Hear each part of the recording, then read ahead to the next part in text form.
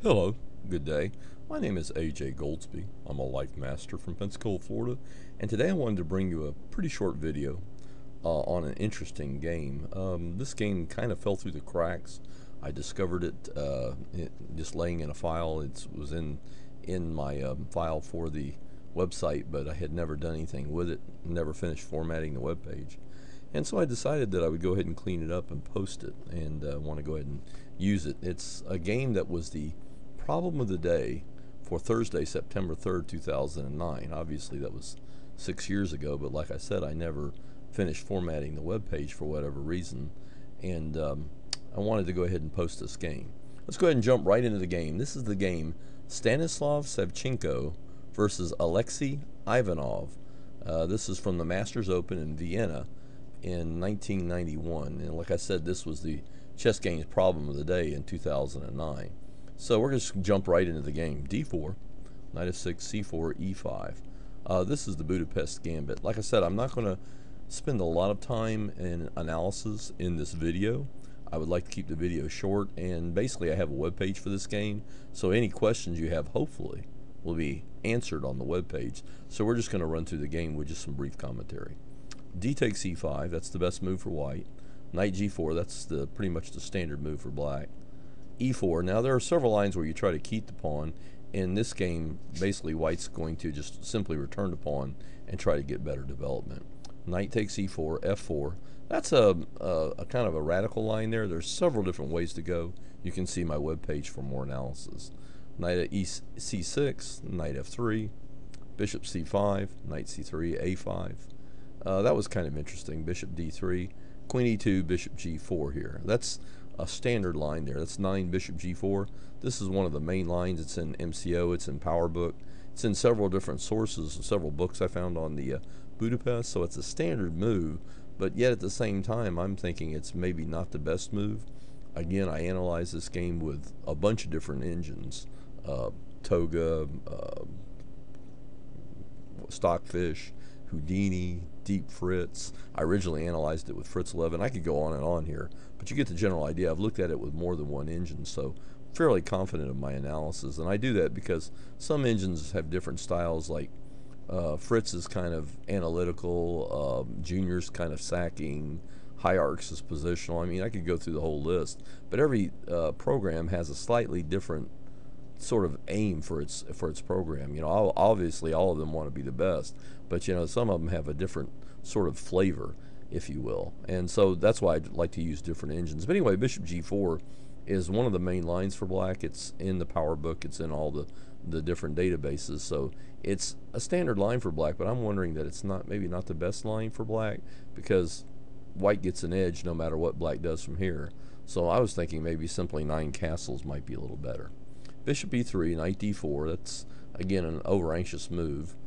Queen f2, knight takes f3 check. Again, that might have been maybe just retreating the knight to knight e6 check was a little, I mean, just not a check rather, but just knight e6. Simple calm retreat might have been the better move. And rather than this exchange here on f3, that's white takes with the pawn, and now black's got to lose time, and it also strengthens white's center. Bishop takes e3, queen takes e3, queen h4 check, king d2, and now black goes back to bishop e6. Bishop d7 was forced here according to all the engines. Black plays bishop e6,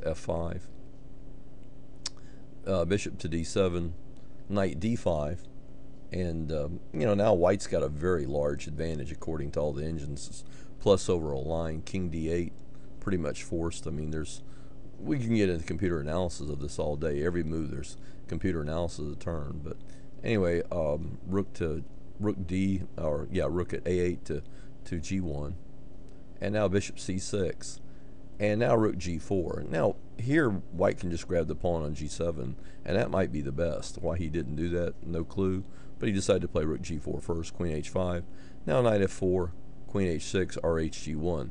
The nice part of this is white avoided an exchange on d5 and also mobilized all his pieces, but most of the engines prefer the simple just pawn capture on g7. Of course, engines are very materialistic. Queen f7, now white goes ahead and captures the pawn. As a side note here, black might could have saved his g-pawn by playing g6, but that leaves the queen kind of totally out of play there. But anyway, queen f6, rook takes g7, queen takes b2 check, bishop c2. King e1 might have been the best move according to Fritz and several other engines, but bishop c2. And now black plays knight d7. Now here white had a very interesting possibility of knight e6 check, and a lot of the guys on the this game, as I already said, was posted on the Chess Games website as a problem of the day, and several guys mentioned and sent me emails and stuff, said knight e6 check was just flat out winning. And I'll look at that maybe later, but right now I just cover that is a possibility there. But white instead in the actual game played queen c3, queen takes c3, king takes c3, king e7, h4, knight e5, rook at 1 to g3, king f8, knight h5. Black plays knight g6 here. That was an attempt to trap white's rook, but f4, rook e8, king d4 protecting the e-pawn, b6, f6, bishop b7, and now f5. And that may not even been the best move there. Maybe rook g4 was slightly better. But I'm just trying to get to the main position here. Knight e5. I'm going to scroll down here a little bit so I can just see my own analysis here. Knight back to f4, bishop c6. Bishop d1 exclam, that was a good move. And now black played rook b8. Maybe better was just rook c8 passive defense. Rook b8.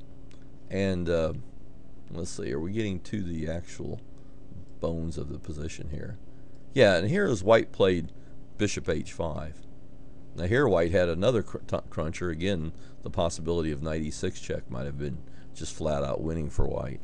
And again, that's explored both on my webpage and on the Chess Games page. For the Chess Games has a page for this, and Kibitzers post their analysis there. A lot of different people posted analysis of that possible move there. So I would just refer you to my webpage and to that webpage also, the Chess Games webpage. But knight e6 was a distinct possibility. But anyway, white played bishop h5, and now black played bishop e8, bishop to e2, and now black for some reason just he basically commits suicide. He's down material and has a terrible position. His rook's locked in the corner. This black rook here doesn't look like it's ever going to see the light of day. But black plays b5. And actually, I think black might have been a lady player. So I was just saying that in the generic sense. Wasn't trying to insult the ladies here. Please don't take offense at that. I was just using he as an opponent in the very generic sense, not in the actual sense. Black played b5 here, trying to get a freeing pawn break, but all that does is set himself up for a smash. And I believe now we're going to see the winning move, and this was the whole reason. Well, white first plays c takes b5, and black plays bishop takes b5. I guess black thought it was okay to recapture the pawn, the bishop there, take the pawn back with the bishop, but that was the mistake. And now we've reached the position in the game that I wanted to get to. Again, we could have spent tons of time analyzing all the various possibilities in this game, and it's a fun game to look at with a computer. I encourage you, if you're an analyst and you lean in that direction, to please get out your favorite chess engine and download a PGN copy of this game from the Chess Game website and just jump in and start analyzing it. You're going to have a ton of fun, and you'll probably learn something along the way too. But anyway, this is a game where there's just a myriad of possibilities every single move, and if I explored every single one of those, this video would be several hours long, and I probably still wouldn't cover everything, and I don't want to do that. But anyway, now we have basically the position for the Chess Games problem of the day. And here I'm going to stop talking here in a second, and I'm going to pause the video. And what I want you to do is try to figure out, take as long as you want, take 5 or 10 minutes, and see if you can't guess what the winning move is here. But anyway, I'm going to go ahead and pause the video. Okay, I paused the video, and hopefully you did as well. And if you tried to guess the move, you might have tried to guess the move here for white. And there's a couple of actually interesting moves for white. I thought the actual winning move here was quite shocking. The winning move is rook takes f7 check. That's an exclam, maybe even a double exclam move. Very surprising move, very interesting move. You got to play knight takes f7. If you don't play knight takes f7, you get mated. Again, I'm going to refer you to my webpage for the analysis of this move. But anyway, knight takes f7 was forced. Knight e6 check, king e8, bishop takes b5 check, rook takes b5, knight takes c7 check, king d7, knight takes b5, rook b8, a4, king c6, and now rook c3 check. Now here black resigned, for example. Let's say he plays king to b7, let's say, then rook c7 check will win the knight. Black's totally busted here. I mean, there's no point in even trying to analyze this position. You know, white's up 2 pawns, probably is going to win more material. All of his pieces are playing. None of black's pieces are playing a significant role in this game. And the computers confirm it's an overwhelming position for white, so there's no point in continuing. Here black threw in the towel, and it was deservedly so. Just to comment on the ratings, at least at the time this game was played, I haven't checked what their current status of ratings is, but the FIDE or FIDE ratings for these two players, Stanislav Savchenko, at the time that this game was played, was rated 2485, and Alexei Ivanov, I believe that's a lady player that was playing this game, but if not, my apologies. But anyway, the black player playing the black pieces here was Alexei Ivanov, and that player is rated 2380. So all in all, it was a very interesting game by two fairly significantly rated players. I mean, they're not fish. They're rated nearly 20. Well, one's over 2,400 FIDE. The other one's 20 points shy of 2,400 FIDE. So very strong players. It was a very interesting game. Lots of possibilities every single move. And it made a very interesting problem from the problem of the day, and I thought you'd have fun looking at it. That basically concludes my video. I wanted to keep this video under 10 minutes. I didn't succeed. Right now it's about 11.5 minutes long, so I'm going to conclude there. But just want to thank you for watching my video. Let you know I do have a web page for this game, and that I'll provide that link on under the little box underneath the YouTube video which says show more. If you like my videos and appreciate, my making videos and making good web pages and trying to do the very best that I can and bring you the very best in analysis and that kind of thing, and would like to support my efforts in bringing more web pages and more chess videos to YouTube, then please go to the PayPal website. That's www.paypal.com, and make a contribution under my email address, which is LifeMasterAJ@yahoo.com. Thank you for watching the video, and have a great day.